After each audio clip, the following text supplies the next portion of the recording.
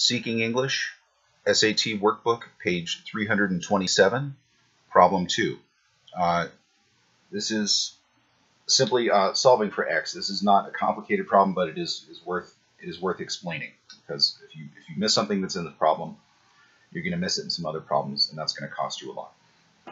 What you see here are these expressions where you have this fraction multiplied by something. This is not helpful. Okay, I know that you know how to multiply the thing through, so just do that. First step is there. Multiply that. Get rid of these brackets. Okay. 9 over 4. Okay. There. It's much better to deal with it that way. Now, you're solving for this x, and you have these two fractions, one on each side of the equation. And as always, what you want is you want the x by itself. You want everything else on the other side. This is how I do that.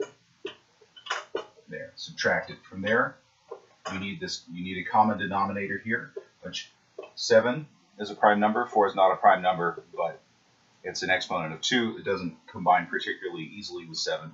The lowest common denominator you're going to get is 28. So that becomes 64 over 28, and that was 63 over 28. And before you even reduce it, you can already see 64 minus 63 is 1 over 28.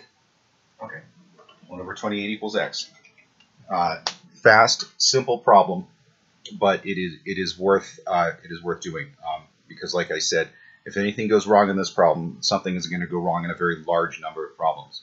Making sure that you get this one right is important. Okay, and what you think are the easy problems on the test, if you are negligent with them, they can cost you just as many points as the more complicated problems. Focusing only on the more complicated problems is not a good strategy. You need to make sure that every problem, you take it seriously, because every problem counts.